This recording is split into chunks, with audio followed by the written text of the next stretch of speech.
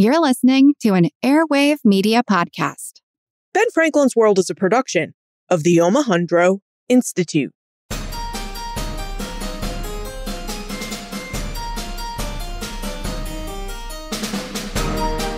Hello, and welcome to a special bonus episode of Ben Franklin's World, the podcast dedicated to helping you learn more about how the people and events of our early American past have shaped the present-day world we live in.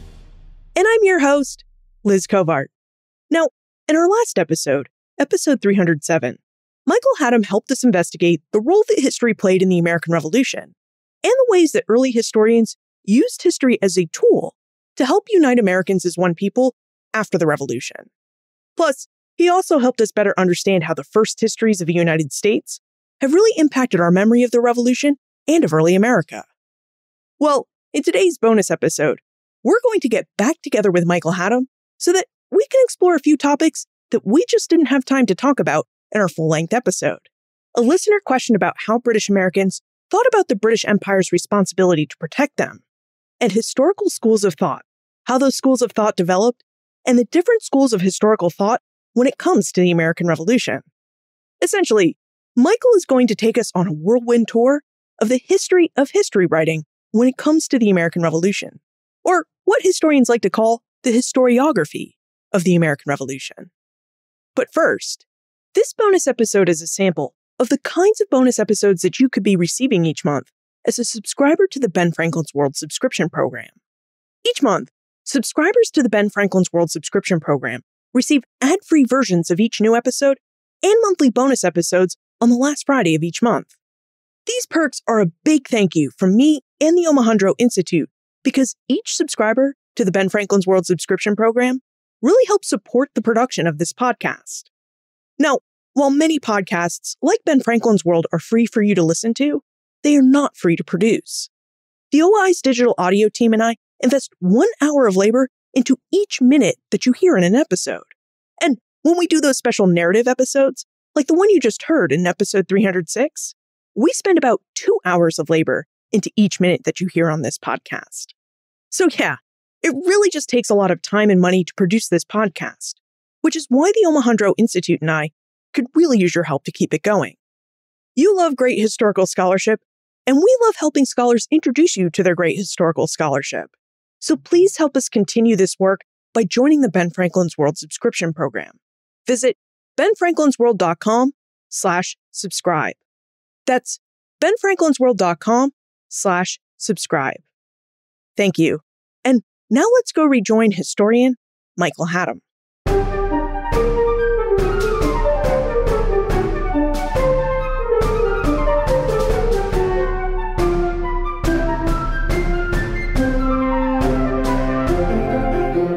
Thank you so much for staying on with us, Michael, and for taking the time to answer a few additional questions about the Revolution and the histories of the Revolution.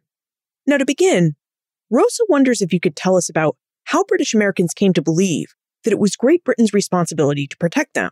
She also wonders whether Americans blame Great Britain for protecting them too much by prohibiting their movement west of the Appalachians and therefore west of the Proclamation Line of 1763. Yeah, so this is a really interesting question. Thank you, Rosa. This idea of Britain's responsibility to the colonies. It's always the case that British American colonists believed they were under the protection of England in the 17th century and then Britain in the 18th century. But the question that arises during the imperial crisis and has to do with, we were talking about the Glorious Revolution before, is who in Britain has the responsibility to protect the colonies and also who has the authority to tell the colonies what to do. It's accepted in Britain and largely in the colonies throughout the first half of the 18th century that Parliament can basically tell the colonies what to do, except, of course, in issues of taxation because of historical reasons going back to the civil wars in the 1640s in England. But, over the course of the crisis, colonists come up with a different answer to that question, which is basically, they start to argue that only the king has the authority to rule over them, and they expected to be protected by the king from Parliament. And of course, after the Coercive Acts in 1774, following the Boston Tea Party, Americans, start to increasingly appeal to the king directly to say, can you step in and intervene here? Like, can you tell Parliament that they need to pull back? And it's really the last nail in the coffin toward independence when colonists realize that there's no chance that the king is going to intervene on their behalf. Chris reminds us of the saying that history is written by the victors. So he'd like to know what lens modern researchers and students of history should use when they read historical texts about the pre-revolutionary era in the early United States. So Michael, what Chris would like to know is, how should we read and recognize early historians' biases against women, Native Americans, and the enslaved? Yeah, this is a really important sort of question. I don't know that there's some specific, methodology, like steps to take to do that. I think it's something that anybody approaching primary sources from the period needs to hold in the foreground of their mind. I mean, I can give you an example. In the book, I talk about the role of Native Americans in these early national histories. And historians have often pointed out that early national Americans looked at Native Americans as, quote unquote, the other, right? And that they define themselves in opposition to the ways they define Native Americans. And that was common, but in the realm of history culture specifically, I found something very different. So, for example, one French writer in the early 19th century complained that many American natural history writers had basically taken it upon themselves to become the defenders of Native Americans. And, when I looked at what they were writing and why, it became clear that they were writing about Native Americans, these historians, in very sort of surprisingly what might seem like sympathetic ways. But, having that broader context that Chris mentions was very useful in trying to understand what's going on here. So what I was able to realize by keeping those issues in the foreground of my mind while looking at these sources was that basically they're treating Native Americans in this way for entirely utilitarian purposes. And they're basically co-opting the history of Native American peoples for this national project of creating a national history and a national identity. And eventually, I talk about the different ways in which they depict Native Americans and the reasons behind those depictions. And ultimately, I came to the conclusion that what they were really doing was effectively appropriating the indigenous history of the continent for their own nationalist purposes. So I think it's less a methodology and just more a perspective. If you're aware of these inherent biases in people in the 18th century relative to now, but when you're looking at sources, if you think deeper about how those biases may have played out in the source that you're reading, it varies so much that there's no real step-by-step prescription for it. It's just something that, historians need to keep in mind. So I have a two-part question for you. In your book, Past and Prologue, you did a really outstanding job of outlining the different schools of interpretive thought when it comes to the American Revolution. So really, the first part of my question is, could you tell us what an interpretive school of thought is and how schools of thought develop? Yeah, so this has to do with historiography, right? Historiography is basically the study of history, of historical writing. And it's also the history of historical writing.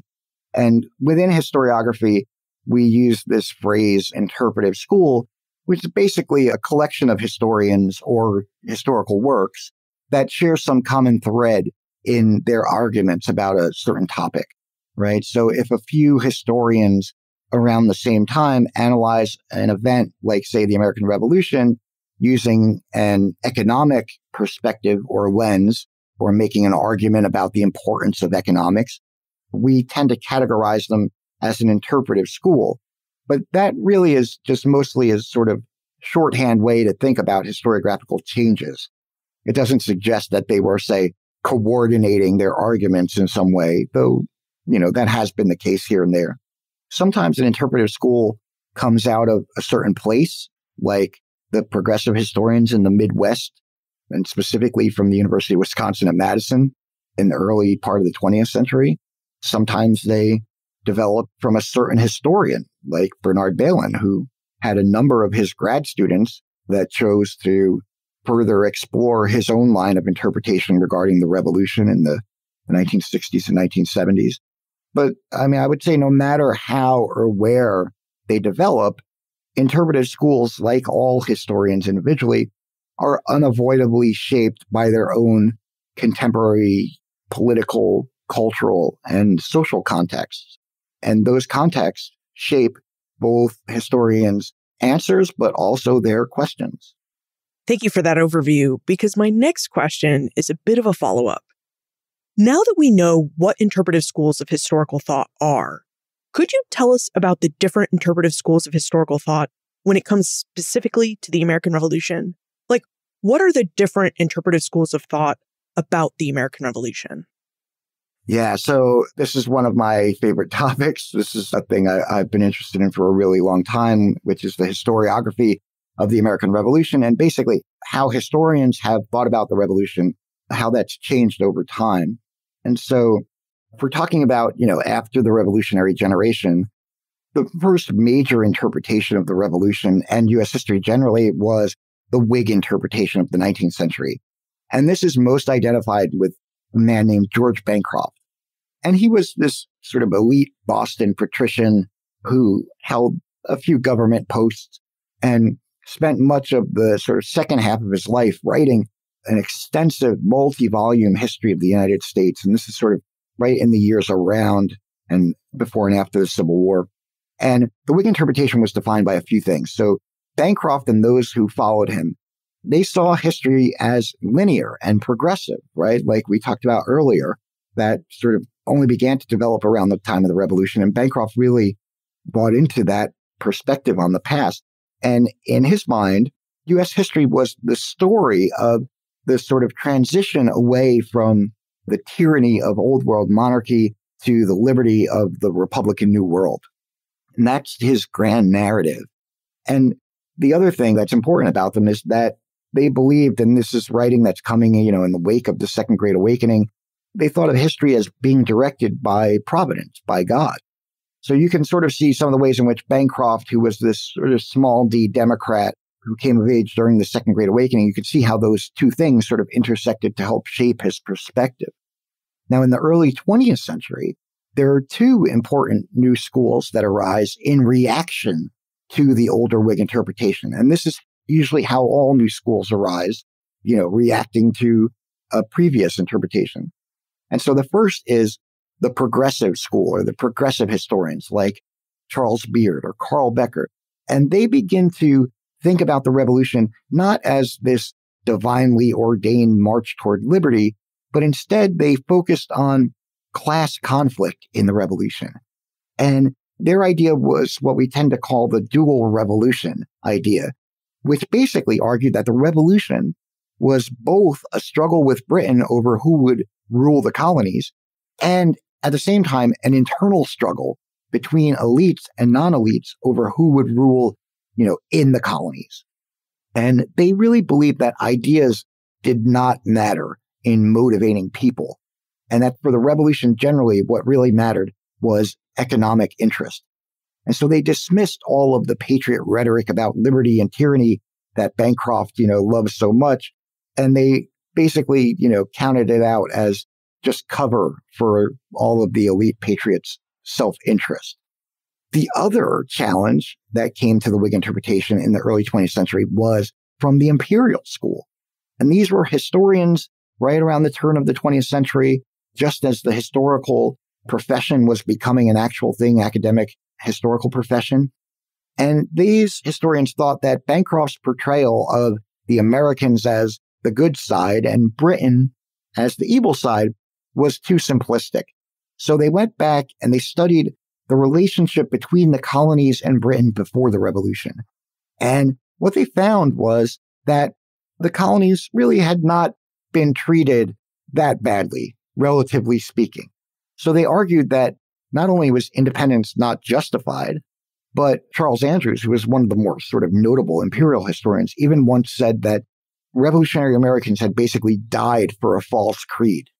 And the context that's important for the imperial school is that this is right around the time of what's called the Great Rapprochement, which is when the United States and the United Kingdom finally begin to become allies, which sets the stage for their relationship throughout the 20th century.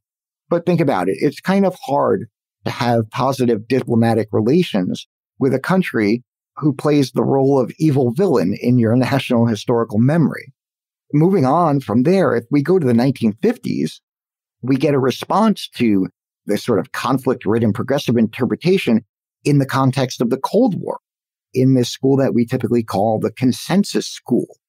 And these historians were working at a time when the United States was trying to define itself in opposition to the Soviet Union and to communism.